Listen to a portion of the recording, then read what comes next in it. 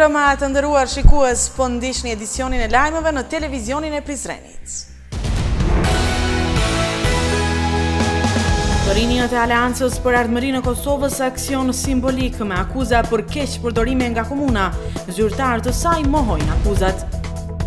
Një familje dursake kërkon ndihmë për banim të përkohshëm falas në Prizren. Therët me thik një person në Prizren.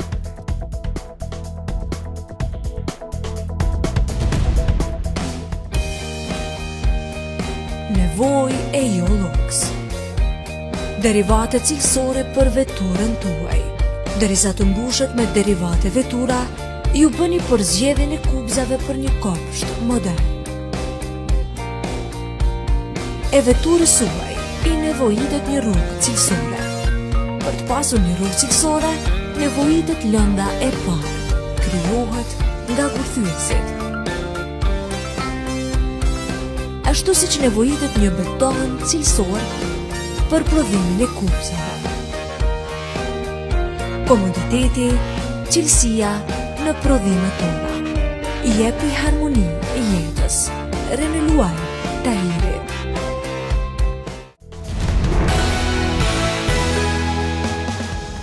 Fillojmë gjërësisht me informacionet e përgatitura. Torinjët e Aleancës për Ardhmërinë e Kosovës në Prizren të shtunën kanë realizuar një aksion simbolik për, siç kanë thënë ata, demaskimin e keq përdorimeve nga drejtori i shërbimeve publike Lajmet dhe kryetari i komunës Mytaher Askuka.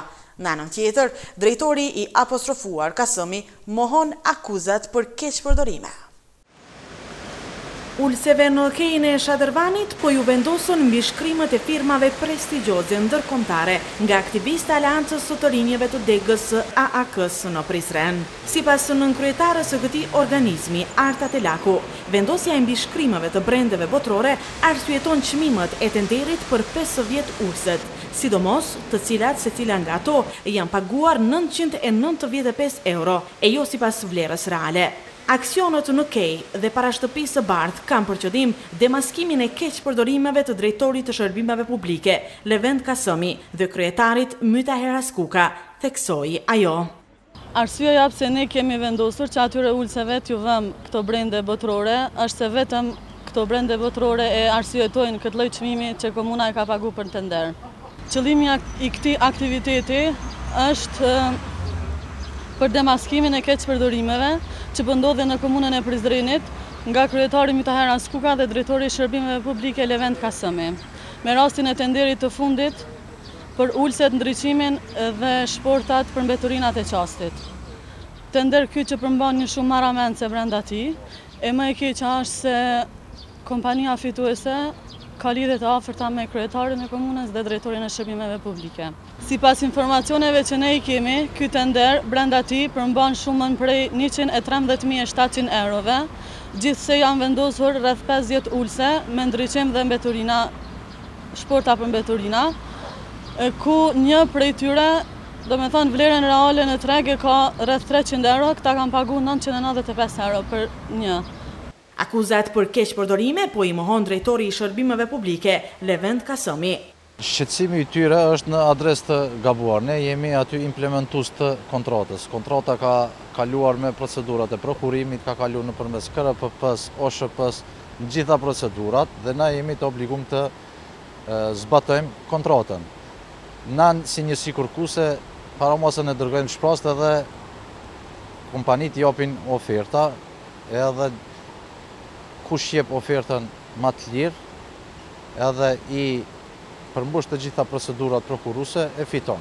Është mirë gjatë pushtetit të tyre që i kanë marrë ekios që ka 89.000 euro, të cilat i kanë pas, ata me siguri e din që shkojnë këto procedurat, besoj që të gjitha procedurat u konë një tender i hapur ku kanë apliku 4, 5 a 7 ofertues tjerë, janë të lirë edhe organet e drejtësisë, edhe gjithë në të vinë të i marrën gjitha dokumentacionet të hulumtojnë edhe jeni kritikuar edhe për afërsi me kompaninë që ka qenë përfituese. A ka ndonjë argument që jam unë i afërt? Çfarë afërsie? Nuk kam unë kur fare afërsi aty. Në oferta ti s'mund të nalish askend me apliku aty. A është vllau im, a kush është, a ka ndonjë konflikt interesi apo çka është? Shtrohet pyetja. Kështu që është mirë ata të japin për kontratat të cilat i kanë bërë ata vetë, një përgjigje, sa i përket kësaj kontrate ka kaluar të gjitha procedura. Përveç asaj, ka qenë i monitoruar nga 2 auditor, një auditor i përgjithshëm që s'ka pas asnjë vërejtje edhe një auditor tjetër, me të cilën na kemi përdorur një grant të demosit edhe ata e kanë audituar kontratën. Nuk ka pas kurfar shkelje ligjore aty. Andaj para se të akuzojnë, është mirë që ti analizojnë gjitha, çish është ku ka shkelje ligjore dhe ta kallëzojnë se ku i kemi bërë ato shkelje ligjore. Në qoftë se kemi shkelje ligjore, unë thash bëj apel edhe organeve dhe krimeve të gjithë në të vinë, le të urdhërohen drejtorin tonë të marrin gjitha dokumentacionin në prokurim e në të gjitha zyret tjera që ka nevojë. Pas këtij, aktivistët e rinj të Aleancës për Ardhmërinë e Kosovës kanë vendosur maska me mbishkrimin e çmimit të maskave të planifikuara për t'u blerë nga komuna në hyrje të shtëpisë së bardhë. Me që rast, kryetarja e të rinjeve të AAK-s, Tringa Morina, tha se në këtë situatë jashtëzakonshme, komuna e Prizrenit e udhëhequr nga lëvizja vetvendosje po bën investime të dyshimta me procedura të dyshimta të tenderimit, me çmime astronomike, në vend separat e taksapaguesve të orientohen për mirëqenien e qytetarit, akuzoi ajo. Aksioni që është zhvilluar tek Kej në Shadërvan, jemi këtu me aksionin e dytë, i cili ka të bëjë me çmimin e maskave, në të cilën komuna e Prizrenit një maskë ka blerë 15 euro, kurse komuna e Dragashit njëjtën maskë ka blerë me çmim 2,5 euro.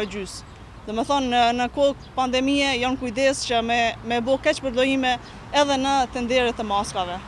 Organizatorët e këtyre aksioneve i kanë bërë thirrje organeve të hetuesisë të merren me hetimin e rasteve në fjalë. Një familje 4 antarësh nga Durrësi kërkon ndihmë për strehim të përkohshëm në Prizren. Pasi nga dita e sotme ata nuk kanë ku të qëndrojnë. Kjo familje synon të vijojë të jetojë në Prizren pasi nuk po mund të sigurojnë streh në Shqipëri dhe kërkon ndihmë të përkohshme për bani. Pas tërmetit tragjik në Shqipëri në fund të vitit e kaluar, Kujtim Gjuzi me vajzën dhe 2 fëmijët e saj kishin ardhur në Prizren dhe prej 6 muajsh ata ishin sistemuar pa pagesë në një nga ndërtesat në rrugën Tirana. Mirëpo këtyre ditëve, pronari i banesës në të cilën kanë jetuar ata për 6 muaj i ka njoftuar se tani do të kthehet ai të jetojë vetë aty dhe kjo familje durrësake do ngelet në rrugë nëse nuk mund të mbështeten në ndihmën e dikujt. Zotri Gjuzi falenderon pronarët e banesës të cilët për gjysmë viti ja kanë mundësuar që të jetojnë aty pasi ishin larguar nga tmerret e tërmetit. Kam ardhur këtu qysh në tërmetin e 26 nëntorit të vitit kaluar. Kemi qëndruar për këto muaj në një familje këtu në këtë pallat ku jemi. Tani erdhi momenti që ai na ka lajmëruar ditë më përpara, kemi kaluar shumë mirë me ata, kemi respekt. Nuk mund të them se nuk jam i rekomanduar se të them ishte filani, po kam shumë respekt me ata qofse më ndjek respekti atë asaj familje që na mbajti 6 muaj, nuk kemi paguar asnjë lek, asnjë gjë që raje ashtu vet. Por erdhi momenti që neve ai do vi vet sepse është në emigracion edhe ai në një shtet diku këtu afër, në Maqedoni. Ai do kthehet këtu dhe neve tani do mbetemi jashtë. Ne kemi edhe probleme tjetër me ushqimet. Falenderojmë shoqatën Jetimet e Ballkanit na kanë ndihmuar, shoqatën Bereqeti. Ai thot më tej se pasardhës nga Durrësi, Mbesa dhe nipi i tij kanë vijuar shkollimin në Prizren ku janë mirëpritur, që ka qenë ndër arsyet e vijimit të qëndrimit këtu. Ai apelon tek njerëzit e vullnetit të mirë që të ndihmojnë familjen e tij që të ofrojë banim të përkohshëm falas, pasi më pas mund të sigurojmë edhe mjet e vet për të zgjidhur hallin që kemi, theksoi ai. Me kryesorja është kjo që ne mbetemi jashtë, duke siç na shikoni me këto pak rroba të trupit që kemi, mbetemi jashtë. Mendoj që ndonjë familjar që na ndjek nëpërmjet televizionit tuaj ose ndonjë biznesmen të na ndihmojë, që të na lëshojë një hyrje. Qëndruam ka gjatë këtu sepse dëshira e mirë e fëmijëve që vazhdojnë shkollën te shkolla Abdyl Frashi sepse i regjistruam në shkollë dhe vijojnë mirë me mësimet. Këta u bën shkak që ne qëndruam gjatë këtu dhe virusi pastaj po bën punën e vet. Masa inshallah dikush vetë dorën në zemër na ndihmon, më tepër për këta fëmijë se nuk mund të rritet jashtë. Më vjen keq për këtë mbesën e vogël që është klasë e parë dhe ecën shumë mirë me mësime. Është shumë mirë me mësime. Këtë kërkesë kisha, të na ndihmojnë me ndonjë hyrje për të jetuar për pak kohë. Zotëri Gjuzi përsërit fjalët se janë fëmijët ata që na nxisin të vijojmë të jetojmë këtu, pasi ndjehen të lumtur jo vetëm që janë pjesë e shkollës Abdul Frashëri, por kanë krijuar shoqëri edhe me bashkëmoshatarët e lagjës. Dëshira me njerëzit që njohim këtu na respektojnë, i duam dhe na duan rreth pallatit që jemi këtu, të gjithë na respektojnë, edhe sikur të rregullohemi këtu neve rrim gjithmonë, sepse yll ka shmiqësuar shumë me mësuesët, me shokët e klasës e shoqet, edhe ajo është bërë njëshme ata thotë. Unë jam kosovare thotë, e dua shumë Kosovën. Shqipëri është tentuar se të rregullohet. Me thënë të drejtën, në Shqipëri unë kam 20 vjet që aplikoj për shtëpi edhe nuk kam marrë dot shtëpi asnjëherë nga bashkia e atij qyteti. Sa ime shoqe rinte në derë të Zyrës me dokumenta në dorë dhe ajo vdik në moshën 54 vjeçare dhe unë sot kam gjetur mbështetjen tek niprit e tembesat. Domethënë më mban vajza ime. Ndaj dhe unë jam me ata këtu. Të gjithë njerëzit e vullnetit të mirë që kanë mundësi dhe gatishmëri për të ndihmuar përkohësisht të familje dursake mund të kontaktojnë në këtë numër telefoni 045 930 493. Vjojmë me një informacion tjetër. Policia njofton se një person është therrur me thikë në Prizren. Është therrur me thikë një person në Prizren. Policia njofton se viktima ka marrë lëndime trupore. Viktima ka pësuar lëndime të lehta trupore pasi është goditur me thikë nga i dyshuari, njofton Policia e Kosovës. Me vendim të prokurorit, rasti ka shkuar në procedurë të rregullt.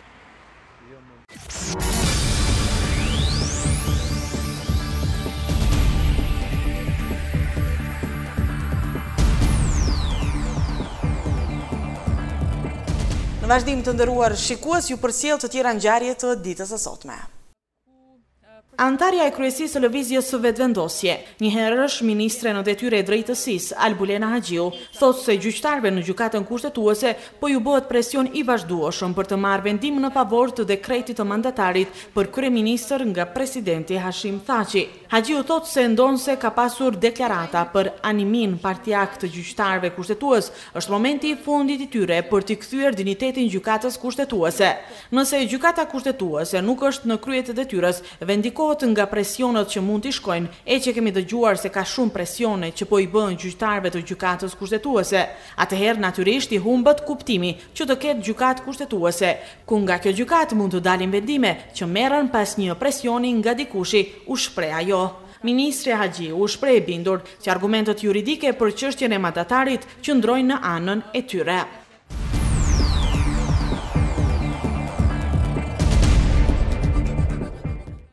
Presidenti i Serbisë, Aleksandar Vučić, ka thënë se qarqe të caktuara po duan që Serbia në të ardhmen të gjunjëzohet dhe të pranojë pavarësinë e Kosovës. Presidenti serb, duke folur lidhur me Kosovën sot, ka deklaruar se të gjithë dinë që t'ju shesin mend dhe të flasin për zgjidhje kompromisi. Qëllimi i tyre është që Serbia ta njohë plotësisht Kosovën si shtet i pavarur, gjë që natyrisht nuk duam. Të gjithë ata që kanë zgjedhje Eve Lajçak, i dërguar i Bashkimit Evropian për dialogun Kosovë-Serbi dhe mas ministër gjerman i punëve të jashtme, provojeni, unë nuk do të marr pjesë në tregimet tuaja. Të gjithë dinë të na shesin mend dhe të flasin për zgjidhje kompromisi, theksoi Vučić.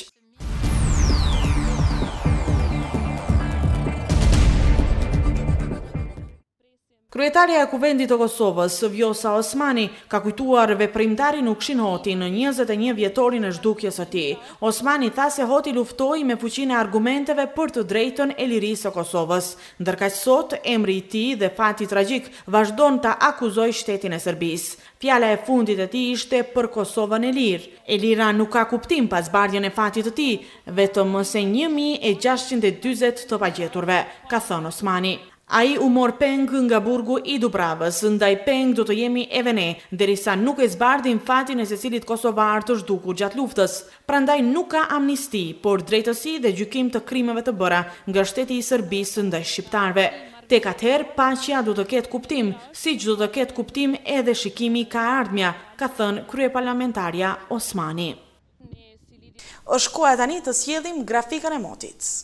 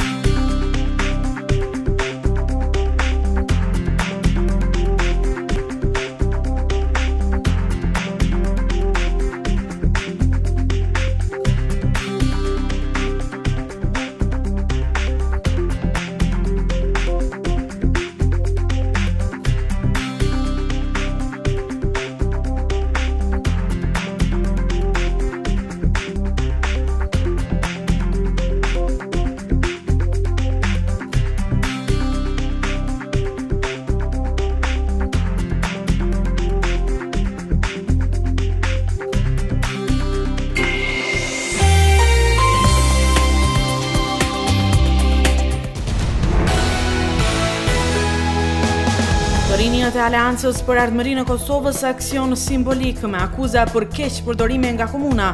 Zyrtarë të saj mohojnë akuzat. Një familje dursake kërkon ndihmë për banim të përkohshëm falas në Prizren. Therët me thik një person në Prizren.